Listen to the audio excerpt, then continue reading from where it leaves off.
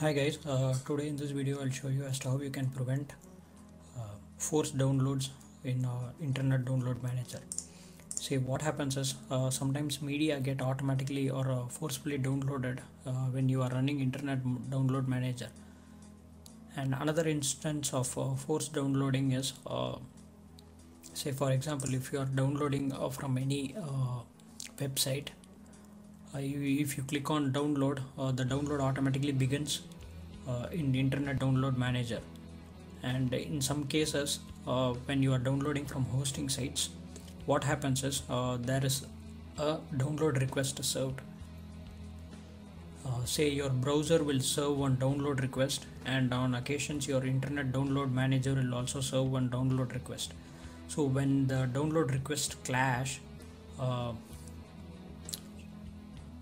the link expires and you cannot download the file. So in order to prevent all those, so open Internet Download Manager and then options, and under the options remove the check mark against automatically start downloading of URLs placed on clipboard. And another thing which you might need to change is go into the keys option here, which is customize keys to prevent or force downloading with IDM. And so you need to set a key over here. Set any key. It can be Alt, Shift or Control.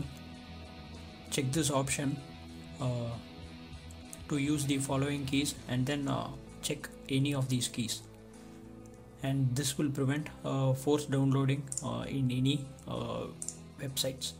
And so when you try to download from any of the sites, use that hotkey specified in there. So in my case it is the Alt. So while pressing Alt, click on download. So what happens, it will automatically download in the browser.